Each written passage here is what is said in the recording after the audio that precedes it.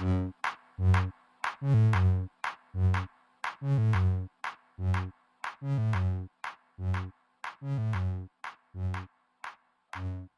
back, Holligans, to yet another Vamptober episode, the last one for October. Sorry, this one's coming in kind of late. We had some technical difficulties. It happens. That's part of this gig. No big deal. We finally are getting to the conclusion of our Blade series. And I say conclusion because we're not doing Blade 3. Nobody wants to hear about Blade 3. We're going to pretend Blade 3 didn't happen. This is Blade 2. Now, I was one to believe, by the way, my name is Joe, as always, joined by my co-host Ryan, here to kill it once again in Movie Howl. But I was always of the belief that this is one of those rare movies where the sequel outshines the original. And I still think that after watching it again, I really enjoyed Blade 2. I think it's fun, good time, and does a good job of doing everything the first one did while improving on it without overdoing a lot of it. Now, the first one seeming to be a much darker movie. This one had many more moments of levity. You can tell Wesley Snipes it's going to be hard to see anybody else in this role. I believe they do have another Blade movie coming out that they have announced that. But to see anybody else in this role is going to be difficult because he played it so well. He was Blade. So we'll have to see how it goes. But as we said in the first Blade review, Ryan had not seen these. So curious, Ryan, how did you feel about Blade 2? Was I right? Was I wrong? Am I way off base? What do we think? I think you're right about pretty much everything you said about it. I also agree with what you just said about it being hard to see anybody else in that role. Because I think, I think with Batman, there are a lot of people now, younger people, who grew up only really knowing the Christian Bale Batman. And so probably Ben Affleck Batman was a little hard to take. And Robert Pattinson is going to be a little bit tough as well. The Blade isn't a role that has had a long history like Batman has, where you had Adam West in the 60s, you had Michael Keaton in 89, and then, what was it? Michael Keaton, Val Kilmer, Yeah. and then George Clooney, and then Christian Bale, Ben Affleck, now Robert Pattinson. Mm-hmm. Like, Batman is almost like Bond. Like, certain actors get some time with the character, mm-hmm. and then they hand it in, for the next guy. So it would be real hard to find another Blade, to me, in my opinion, because you're right, the way he played it, the way he physically embodies the character, even, the way he moves and the way he smiles and looks at things and stuff, like it's so perfect. I can't imagine anybody else being able to do the same thing or even play the character without feeling like they're doing a cheap imitation. I mean, yeah, I agree with that, but it's one of those, like, that being said, I think people would think that about other characters, like Hugh Jackman's Wolverine. It's going to be hard, and there's going to be another one. They're going to do X-Men movies. They're going to do it. It's going to be hard to replace him as that character, but not impossible. Some people really like the Jack Nicholson Joker. People lost their minds over the Heath Ledger Joker and said there will never be a better Joker. And then we saw the Joker movie, which was at least as good as the Heath Ledger Joker, if not better, but in its own, it's a whole different thing than what you were trying to go for in the Batman movies with this Joker movie. So it's really going to depend on who they get, how it's done, any of that. But for me, I mean, I grew up with this. This was 2002 for Blade 2. And so late 90s for Blade 1. Or even 2000, whatever it was. Just Wesley Snipes' Blade. Yeah. But that doesn't mean I'm not going to give whoever does it again a fair shake. Because it's all dependent. I mean, it's not just about the actor, whoever they get to come do it. It's also going to be dependent on the director, the story, what Blade storylines they take, and as far as I know, neither you nor I have ever read any Blade comics. We don't know any of the storyline with it. So, I mean, it's as long as they don't rehash what they've already done, that's what I just don't want to see. Yeah, you're right. You're right. We don't know maybe the movie version wasn't that true to the comics. I don't know. And since we tried to do this before and I brought up Green Arrow there, I'll do it here, but in a different way. Because Arrow, a lot of people know Green Arrow through Arrow the show. And for the most part, like 98% of that's not really like him, at least not to the way he is in the comics or even like the cartoons. Okay. He's almost more Spider-Man than Batman, if that makes sense. Like As he's far as like snarky and his witty. attitude. Okay. Yeah, he's very not super serious about things. But yeah, the rumor is that Arrow was originally written to be a Batman show, and then they kind of got nervous about making a Batman show. I mean, as they do, they try to avoid putting Superman and Batman in stuff because they're the most like valuable characters that DC has. I mean, do they? They've had several Superman shows. They have. So I don't know if it's as true with Superman, but Batman, it's well, both. Batman and Superman had the animated series ones, and both of those were so good. Yeah, but I'm talking like live action stuff. Like they didn't want to add Batman to some extended universe on TV. And I'm glad they didn't. Like with how bad some of the other stuff has turned out and how bad the costumes have been, I don't want to see this CW Batman. I mean, they have Batgirl, Batwoman, sorry. Batwoman, Whatever. different characters, not just a wrong term, but different characters, yeah. And that costume, I don't watch that show, but I've seen the costume and it looks real bad. It looks real bad. Real bad. I don't know what they did. Like, I don't know how they got it wrong, but that suit looks so bad. But so does the Flashes in a lot of them. I don't know. Anyway, so that all being said, yeah, I would like to see more Blade stuff. Hopefully they can do it justice. But as far as this specific movie, I do think it lived up to the original. But when we first talked about this, when we first tried to record it, I told you it reminded me of like what I thought was the first episode of season 4 of Arrow, where he had just gotten with Felicity and he's no longer like in this vengeful sort of rut. He's like kind of happy. Okay. And he's fighting crime and doing stuff, and it feels like he's enjoying himself. And that's how Blade feels at the beginning of this movie, which was a little jarring and a little worrying to me since I had just seen the original so shortly before. You know, I didn't have like the 4-year gap or whatever it was between the original and the new one coming out. Yeah. You know, as though I was seeing them in theaters. But it added a lot to it. It made him a lot more human, made him a lot more relatable, made him a lot more interesting to watch since he carried a lot more of the movie on his own instead of having the doctor from the first one. I can't think of her name. Karen. Yeah, the one that we experienced the story through, because he comes in and brings her along because she's been into all this stuff and whatever. So now, like, he's truly the main character. He's the one that we're following. He's the one that we're experiencing everything through. And I think they had to do a lot of what they did with the way he behaved. But I really enjoyed a lot of it. A lot of it added to how fun it was and kind of striking that balance between serious and just fun action movie. You know, moments like where he has that vampire at the beginning, the ridiculous one, who's got the long hair, big bald spot, pink boa. He's trying to ride a motorcycle to get away. And Blade lets him go, and then they encounter each other later. And when those two meet up again, they're in a club in Europe, wherever they're supposed to be. And Blade almost bumps into the guy, or I think does bump him with his shoulder. And the vampire turns around and goes to say something to him, then realizes who it is and runs away.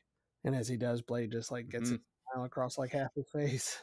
I really appreciated the added personality with him, and that they explored the relationship between him and Whistler a little bit more.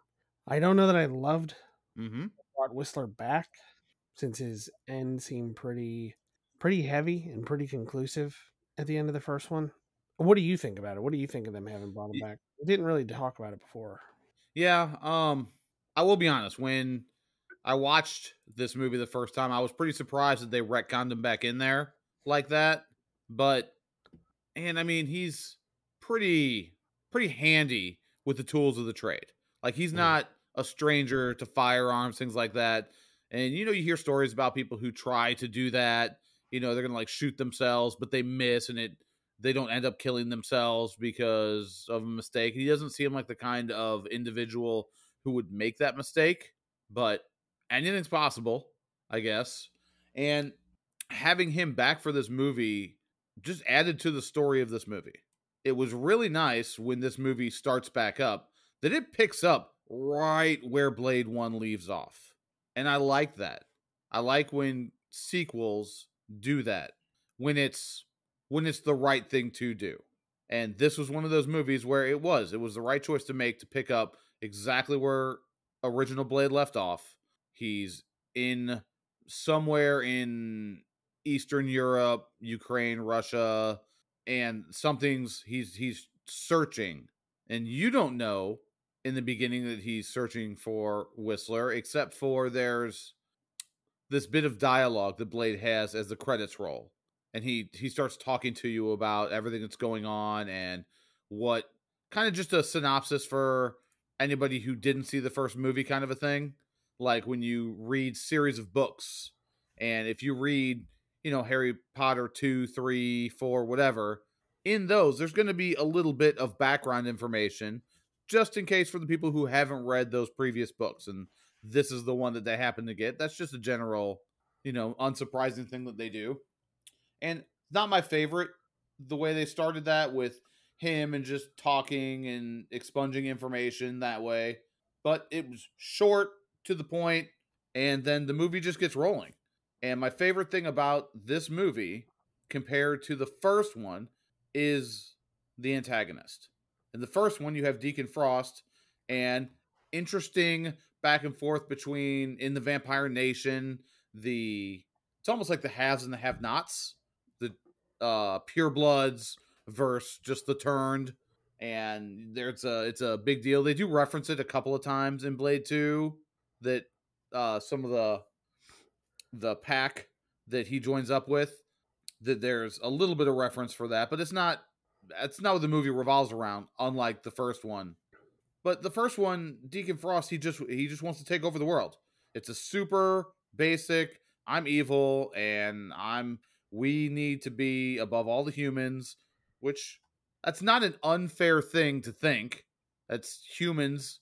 We evolved past the Neanderthals, and so Homo sapiens pretty much wiped all of them out, because that's how evolution and throughout history, that's how that works. And so they see themselves as that step. Like if there were mutants and that was a real thing, humans are boned. We're done. So that's if it's part of the natural order of evolution, if that's just the way things are going to happen. I mean, you don't have to go out of your way, like genocide type of wiping everybody out the way he wanted to, but eventually you all win. That's how that works. This villain, quote unquote, it's just all around better. He's understandable. He's a villain, but he was a created villain, and what happened to him wasn't necessarily his fault. He's just dealing with the situation he's been put into, and I liked him.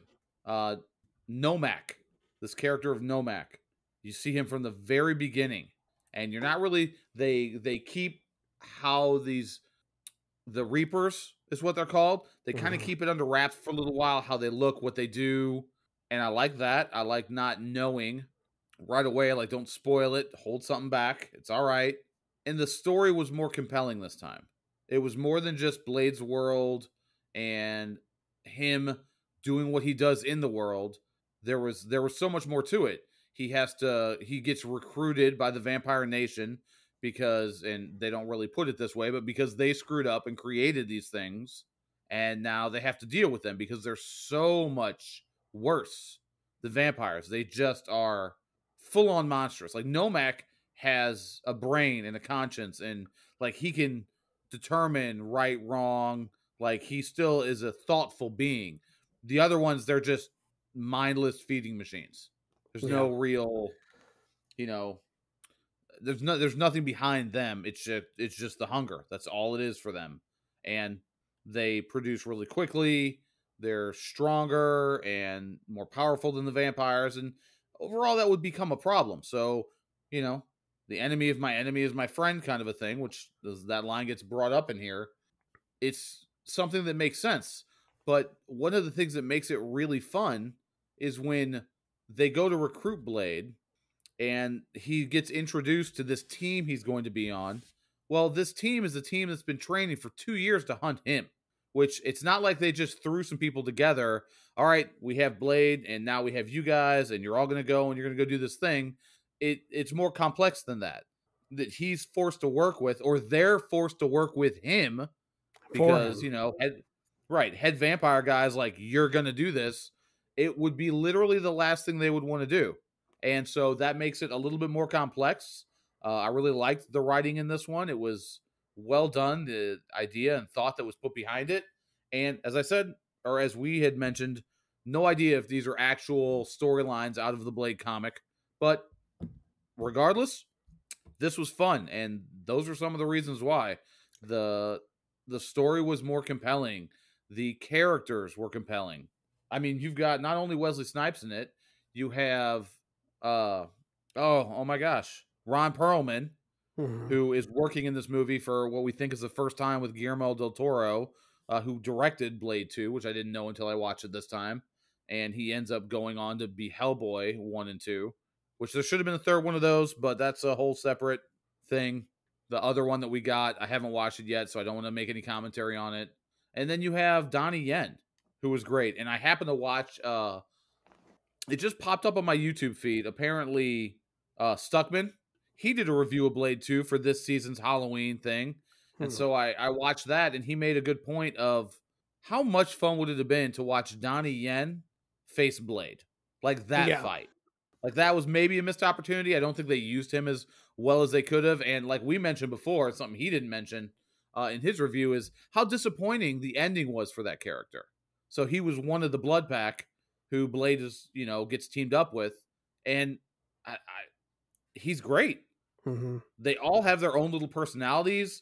There are all these different characters from all these different backgrounds, and yet it doesn't feel like some of the movies today, like you had mentioned in the original time we recorded, you're not just checking boxes. We have a this, we have a that, we have this thing over here. It's just characters that got brought together for the storyline, and they all fit, and it's all fun. And that's what this should be. I think Hollywood forgets that we go to watch these movies because they're entertaining. And if you're not making something that's entertaining, what's the point? Yeah. It's something that struck me as you were talking was the idea of how who is the bad guy or who's the monster depends on your perspective. Like they set this squad up to kill Nomak and these new monsters because they're the best. And they're the best because they've been training to kill the monster the vampires are worried about, which is Blade. Mm-hmm. Like from our perspective in the first movie, the vampires are like barely civilized. They're having like eyes wide shut parties and stuff like that, and eating people and spraying blood out of sprinklers and all this. And they see Blade as the monster. And then in this one, we get a glimpse of kind of a more civilized vampire society where they're actually like buying blood, basically. Like they're not killing people. They have other ways of doing it. They have other ways of sustaining themselves and getting by and going undetected. And there's something worse that infiltrates them. And they have to call in their monster. And it's almost like, I think it happened in Dragon Ball Super. Like they bring in Frieza or like older villains to like help with a fight. It's kind of like that a little bit. Okay. You bring in like the big bad from the last movie to face the one from this movie. Or like Jurassic World where you have the Indominus Rex versus the T-Rex, which was the big bad from the original movies. Yeah, I mean, it's certainly not a new concept doing that. No, but I hadn't something noticed worse it. Comes along that you team up with your enemy so that you can take it out. That's not necessarily a new concept, but the way they went about writing it for this was well done. The characters were fleshed out. The interactions were fun. Ron Perlman wears those sunglasses through the entire movie. He never takes them off. So if you watch, he's never without whatever those sunglasses that he's got on, which was kind of a fun little thing. Yeah. And it's just something I hadn't noticed, that it's a matter of perspective like that it's, well, these are monster hunters. They were trained to fight you. And they see him as a monster, not just a rival or whatever. Like, you are the biggest threat to us. And I guess it hadn't hit me quite that way until you said it. Yeah, because, me and the boys were just wondering, can you blush? Yeah, strange line. But yeah, like we talked about the first time we discussed this movie, I like that line that they brought it back. I like that they had a ice skating uphill line at the end. But this time it made sense. It's something that's being called back from the first, I don't know, half of the movie, maybe first third of the movie. Yeah, one of the things that, and we got to talk about it the first time we tried to do this, is in one of our earlier reviews, I referenced something out of Blade 2, but you hadn't seen this movie, which is, I think, when I found out you hadn't seen any of these movies. In Gemini Man, there's a scene towards the end where it's a CGI thing where this character like does these leaps up a building or something, and it's really just doesn't look good for the time that this, Gemini Man came out a couple of years ago. And in this, there's a scene when pretty early on, you have met Whistler comes back. You have met Scud, which is Blade's new tech guy, played by the dude from Walking Dead. And I know I named him before. Oh, I can't think of it. Oh, that's so lame. Oh, such a unique name, too. Damn it. Norman Reedus. Yes, Reedus. So, and young, super young for him in this. He's like a kid, and it works well for this. But in that scene, a couple of ninja vampire guys come and they start fighting with Blade, and there's some things they do, some CGI, some moving, hopping around, some different things that looked very similar to what went on in Gemini Man. But this is a 20-year-old movie, so you can look at that and be like, oh yeah, that's 20-year-old CGI that doesn't look terrible, and some of the stuff in this still holds up and looks really well. Yeah, like, I agree with that. When the vampires get killed and they like burst into ash, like just disintegrate, and it's like they're burning, but almost from the inside out, and it just still looks good. To this day, they did a good job with that. They did. There's a lot of CG that looks passable, and I bet it would be hidden more if we were watching this on VHS and Tube TV, like it would have come out on video originally. It's true. Well, it would have been DVD and VHS back then, but yeah, I bet a lot of it would have been hidden by that, so you never would have noticed unless you watched it in HD like we did. And a lot of it, they still stick with practical effects. When we talk about things that hold up really well, it's the stuff that you do practically. In this, a lot of that relates to like the makeup and the costumes and things like that. The way the new Reapers look, the way their mouths look, the way their teeth look, the way everything moves, like a lot of that is clearly practical. And it looks really good. It looks really real. And it looks scary, like genuinely scary. And I appreciate that they took the time to do that. That it's not like... Yeah, this is a good vampire movie with the thought of it's bloody and it's gory. Like there's some stuff in this, some, stuff getting sliced open. There's an autopsy scene, and there's just some really gory, well done stuff. It was a good one to pick for an October kind of a thing. It's not super scary, but there's a couple of moments. That creature unimpaling itself as it crawls back up to the ceiling. It was that I don't need to watch that over and over again. It was gross and creepy and not cool. So they did a good job. You can, if they make you feel that way, I think that's how you're supposed to feel when you see that. Exactly. They did really, really well with the practical effects. And I think the CG, it was not overused. I know it wasn't that available to them, but I just really appreciate it.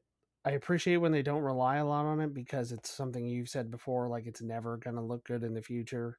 CG is always going to move forward. So your stuff is never going to age well if it relies really heavily on CG.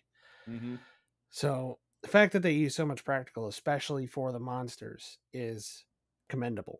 I will mention one thing that I just thought of, which is that the familiars, something they established in the first movie that they don't go out of their way to explain in this, but the familiars have some kind of like Egyptian marking on their skin somewhere. That marks them as the property of one of these vampires, or like the familiar of a vampire or whatever. And one of them has the Wakanda one. Really? Where it's in their lip. Oh, that was Yeah, I don't want that in the podcast, but yeah. And they did it before Wakanda. They did indeed. I don't know. I don't know if those are from the comics. I don't know which one of those came first. I think Black Panther's been around like 50 years, so probably them. But it was just something funny to see that I forgot about the first time we talked about this, and I just remembered for whatever reason that happens. So one thing I thought about in this, I didn't mention it the last time we did this, but I think it's worth mentioning. So this Blood Pack, who's been training for 2 years to hunt Blade, now they're teaming up for the purpose of stopping these Reapers. But as soon as that is over, you're back to being enemies again. It's not like you're just gonna, all right, well, I'm gonna go my way, you guys go your way, have a great one, off into the sunset. No, you're back to being enemies again. So I thought it was a really interesting decision when Blade starts talking their first get together. He's like, we're going to have to go to your safe houses, your blood banks, your party areas, all this stuff. We're going to have to go your clubs. We're going to have to go check all that out. And the head vampire S, the daughter of Damaskinos, the leader, Nissa. Right, Nissa, she takes him, takes all of them, but he's like, I don't see any markings. And she's like, here, look through these. Like, you don't have to do that. You just be like, trust me, it is. Yeah. Like, that's, I don't know why you would give up that information, because he's still your enemy. Like, he's not, you don't need to give him all of your trade secrets just because you're forced to team up to combat this other evil. Just, how about I show you where some places are? We'll move them later, but we're not going to show you how we know this is the place. Yeah, how we've been marking them and hiding them from you lately. Right. Like, they developed But that clearly because of him, and then they show him how they did it. Right. She was all proud to do it. Hey, check this out. We outsmarted you. Ha ha ha ha. Oh, well, that's over with. Thanks for that information. Yeah. So I thought that was not the best choice. It might have been better to just say, trust me, it is. Like, that would have made more sense for it. But otherwise, there's not a whole lot to nitpick in this movie. There's a few campy things, and as it's going to be for a movie that comes out in 2002, just overall, the story is better. The characters are fleshed out. I just like pretty much everything about this. I like the fight scenes are well done. Some of the cuts might be a little bit different from the original, but I still think it was cut up well. I thought it was done well. You had Donnie Yen in this, but he was also the fight choreographer. And in this one of my favorite parts about it is there's this build up to the end showdown. And this, so many movies build up to that, where you've got the hero versus the villain, and you've got Blade versus Nomak in the final fight, and Blade kind of gets his ass kicked.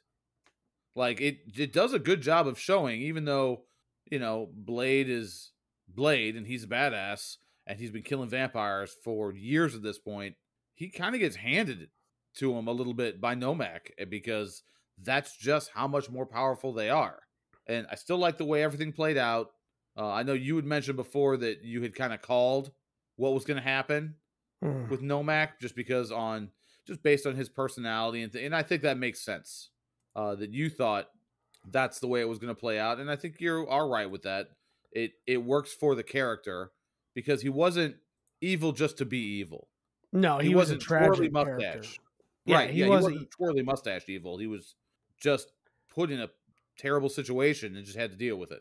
Yeah, like Frankenstein's monster. Mm-hmm. Same sort of thing. Where it's like, he wants revenge for being made the way he is, basically. Like, his monstrous condition is a vehicle for his revenge. And it's like a tool for it. So yeah, I called what would happen to him ultimately, but the way they did it still surprised me. Like, it's something I called from like 40 minutes in, or whenever you first see him, like the first couple scenes with him. And then, yeah, it still surprised me. And I think that's another testament to how well this movie is made and how well it's written, that the villains are so good. The villains are very compelling. There are more than one, and they all have different motives. And the different motives don't necessarily go directly at odds with each other, but they don't necessarily work together either. They kind of result in interesting situations that you might not expect. and that for me, I definitely didn't expect, because everybody has something they're trying to do. The main ancient vampire wearing like the 14th century Italian clothes, Demaskinos, I think you said. Yeah. Yeah, he is fleshed out. He has his own motives. There's stuff going on with him that we don't know about, and it's like we talked about in the last one. Like everybody has some story that we don't have to know every little bit of, and it makes them feel real. That they're all different. They're all doing different things. They act different. They dress different. They fight different. You know, they're not just carbon copies of each other for the sake of padding the number of characters in the movie or the runtime. Yeah, I really like how all of the characters, or at least some of the characters, played off of each other. Wesley Snipes and Ron Perlman playing off of each other. That was fun. Norman Reedus as Scud, the way he played off some of the other characters. I mean, even though they retconned it and did it, I mean, it made sense for this story, and I liked having him back, but I was just glad to have Chris Christopherson back as the character of Whistler, because I like that character. Yeah. And so it was fun to see him back as that. You had Nyssa, who played a good character, and there was no, man, it was really nice to just watch a movie that was fun, had good characters, doesn't feel like it's just checking boxes to check boxes so that you can get the most, points for whatever group you're trying to pander to. You're like, no, we just want to make a fun comic book vampire movie. And you can tell in this movie, Blade 2, that Wesley Snipes is having fun. Like there's just you can tell he enjoys that character as well. He should. He does a good job with it. Like some characters, it's just you're that character. Like this is like Ryan Reynolds in Deadpool. Nobody else. He was meant to be Deadpool. Nobody else is going to play that character. Nobody else is going to do it like he. So Blade, Wesley Snipes was meant to be Blade, and as I said, open mind about whatever they come up with, whatever comes next. I look forward to it. I like checking stuff like that out, but it's gonna be hard to top that when he almost runs the motorcycle into the car and just leans over, give a little smoocheroo. Yeah, just small things like that are just made Perfect. It fun. Yeah. Well, I think that's all the glowing praise I have. How about you? I know there's more I could talk about with this movie, but that pretty much covers it. If you have not seen Blade 2, it's worth a watch. Just all the way around. I mean, yeah, there's a couple of CGI things that are a little meh, but for the most part, it holds up as far as special effects and things like that go. And the story's really well done. It is written well. It's directed well. The actors really nail their parts. Everybody feels like somebody who matters, and nobody's just there to, I'm here as a just comic relief. I'm here for just expunging this information to the viewer. I'm the guy in the chair. I'm the guy in the chair. Yeah. Like in Spider-Man, right? When Ned says that or whatever his name is, he's like, I'm the guy in the chair. You know, in all the movies, there's the guy in the chair. I mean, it kind of has that, but they're capable of more than that because they portray them like real people. Yeah, there is no just the guy in the chair. That's nice. I hadn't thought about that from the newer of the Spider-Man movies recently. Mm-hmm. That's good. And it was fun that they would write that line in there because, I mean, they put it in because they know what they're doing. They know why they're putting it in there. So that was being self-aware like that. In this movie, I think had a little bit more self-awareness to it than the original did. As we said, the original was much more serious, much darker in tone. And this being a little bit lighter, yet still having the storyline was heftier. The stakes were higher, and you felt more compassion for some of the characters than you did in the first one.